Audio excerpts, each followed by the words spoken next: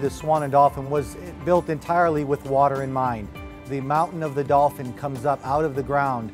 The water spills forth from the mountain, down the clamshell fountains, across the causeway and up onto the Swan, and then the swans are sailing on top of the building. So the entirety property was built around water. We have our own lake that connects the Swan and the Dolphin.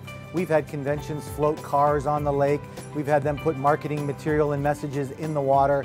So definitely we take advantage of the fact that what we call Florida's third coast.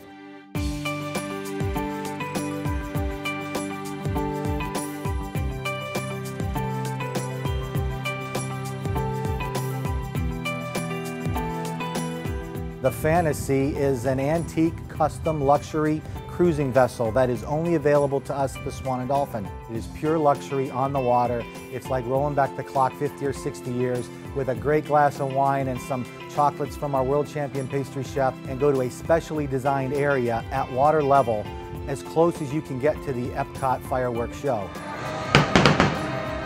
For the first time, when we take folks out on the water and they sit there on the yacht looking up and the fireworks are bursting overhead, it is an ooh and ah moment, really, that they never thought for a moment that they would get to be that close.